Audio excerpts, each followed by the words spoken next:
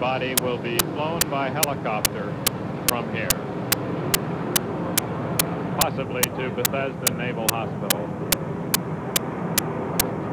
Other senators have reported that the body will be taken by helicopter straight to the White House. There is some difference of opinion as to the exact plans.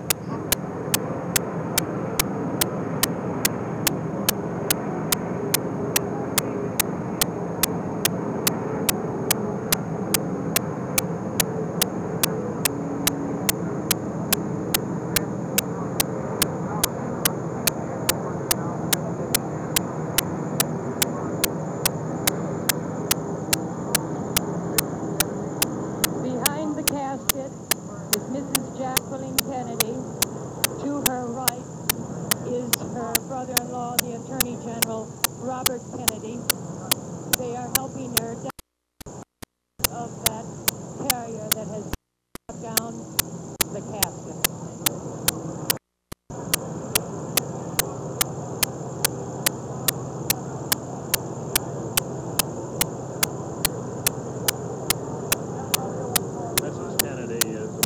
Getting into the ambulance, the Navy ambulance, with the casket.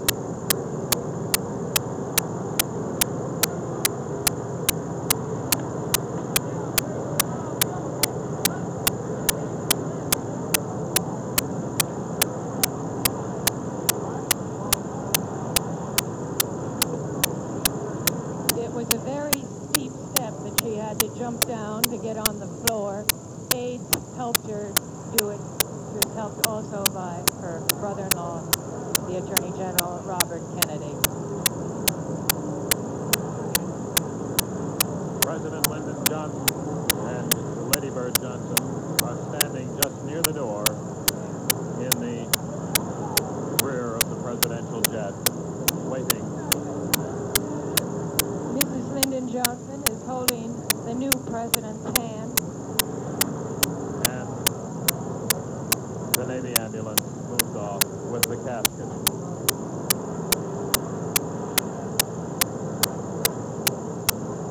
The ambulance is going to the other side of this airport.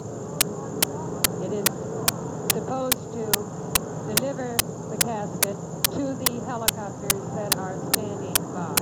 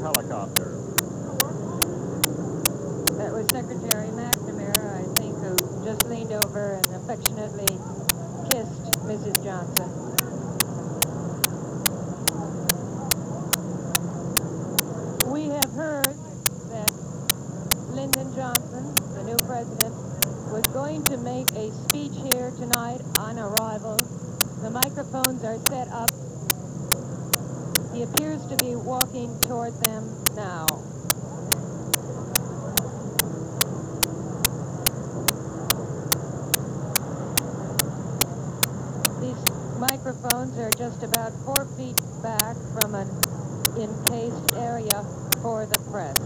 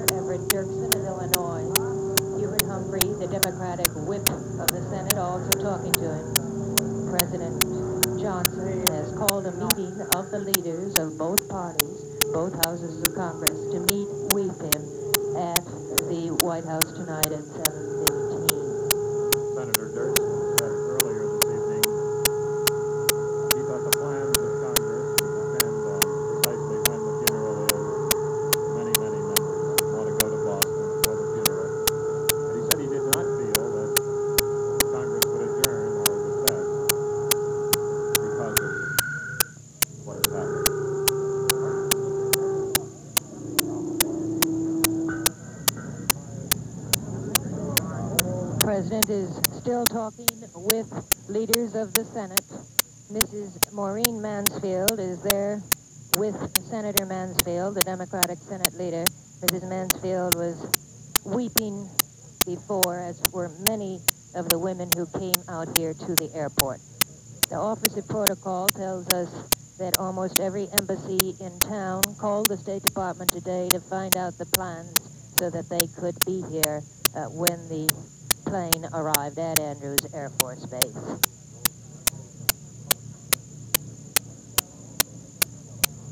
President Johnson is moving towards the Army helicopter for the flight to the White House, where he has a meeting scheduled tonight with Secretary McNamara and McGeorge Bundy, other officials.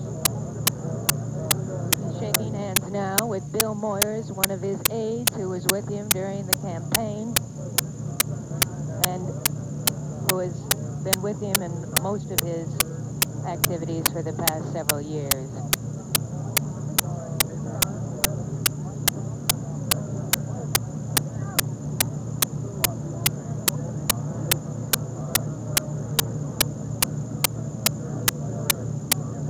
One of the people who came out here was Senator Aiken, who said, "I'm just beginning to realize what happened. President Johnson needs our help."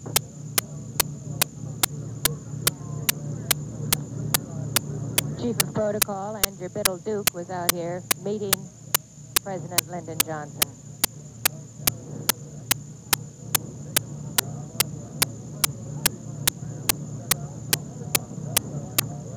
This entire ceremony here has been hastily improvised. Telephone circuits, all planned, put together very quickly. The Secret Service handled all the arrangements of the late president's body and the arrangements for President Lyndon Johnson's arrival. The Air Force Base itself, the Air Force handled all the many other details that were necessary at a time like this.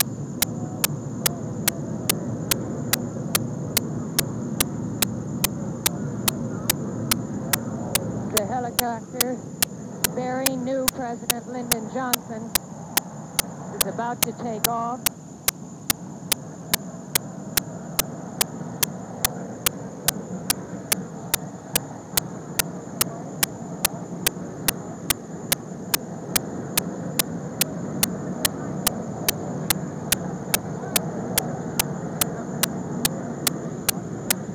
Now the Army helicopter preparing to take off, the rotors beginning.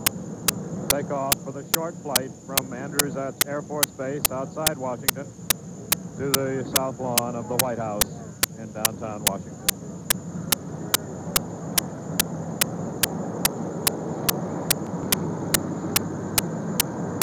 Inside the helicopter, you can see aides talking in animated, very concentrated conversation.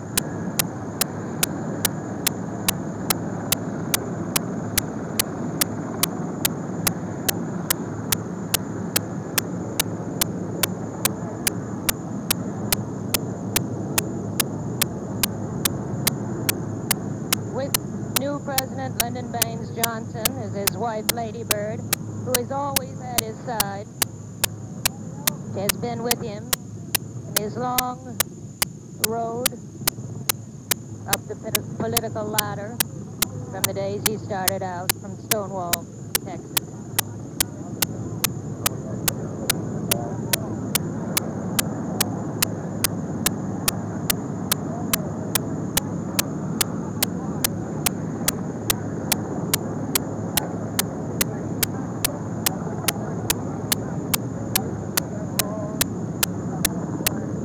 The honor guard is now disappearing from the field. Press, dignitaries are moving away. The plane, the presidential plane, the United States of America, it bears no other insignia but that. There, the baggage is being taken off, hastily packed.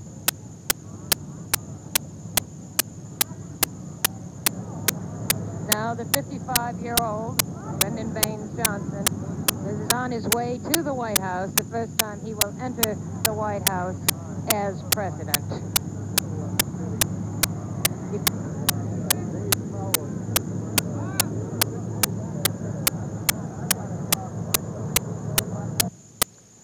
Thus, the arrival in Washington, the body of the late President John F. Kennedy and President Lyndon B. Johnson.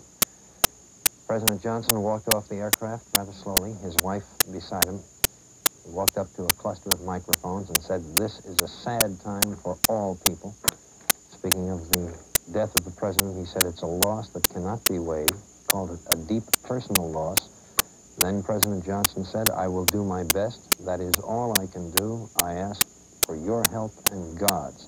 That is all he had to say. We are told that the president's body, which was removed from the aircraft first in a casket, placed in a naval ambulance, will be taken to Bethesda Naval Hospital, and that tomorrow the president's body will lie in the East Room of the White House. There are no announced plans for any public viewing of the president's body. There will be none tomorrow. Members of the family, top officials of the government, members of Congress, and members of the diplomatic corps will go to the White House tomorrow at specified times to pay their respects to the late John F. Kennedy. President Johnson is on his way to the White House now. Later this evening, he will meet with Defense Secretary McNamara, with McGeorge Bundy, the presidential advisor, and then with leaders of both parties from the House and the Senate for discussions. He was met at the airport by members of Congress. Senator Mansfield was there, as was Senator Dirksen. The first of the helicopters from Andrews Air Force Base has just landed here on the south lawn of the White House. It's about a 7-minute trip from Andrews Air Force Base to the White House. Vice President Johnson, President Johnson, I'm sure that many of us have made that mistake and will repeat it many times. President Johnson will shortly emerge from the helicopter to the White House. Immediately after he enters the executive mansion, he will have a meeting with Secretary of Defense Robert McNamara and other presidential advisors, McGeorge Bundy.